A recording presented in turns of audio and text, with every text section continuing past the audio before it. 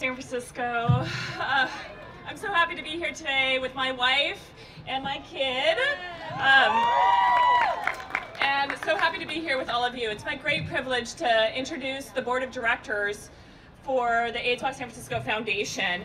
It's incredibly humbling to be charged with leading this group of 8 directors that serves as the stewards for this great San Francisco event and tradition.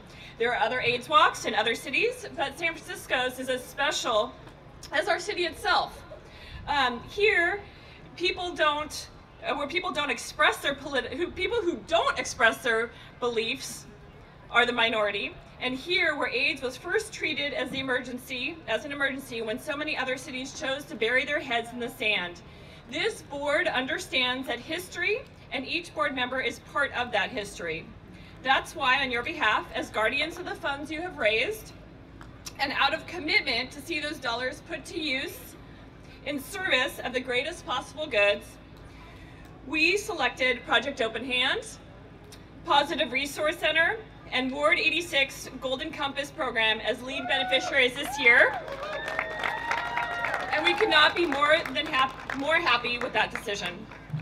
So it's my pleasure to introduce the board members today, all of whom are here with you, walking with you, rallying with you, volunteering, and fundraising with you. So they are Robert Mansfield, Treasurer. Please stand. Frank DeRosa. Susanna Dunlap. Bryce Kumagai. Richie McAllister. Isaac Rodriguez.